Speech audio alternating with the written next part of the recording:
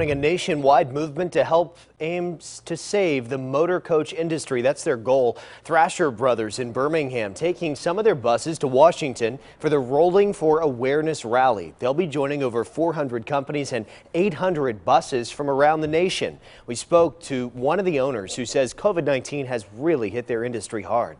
Yeah, the challenge for the motor coach industry nationwide is we lost our travel and tourism, and we all had to furlough our employees almost immediately. My guys have been off work since March 15th, and they've been on unemployment. Thrasher Brothers will be a part of the rally expected to be held this Wednesday, May 13th. And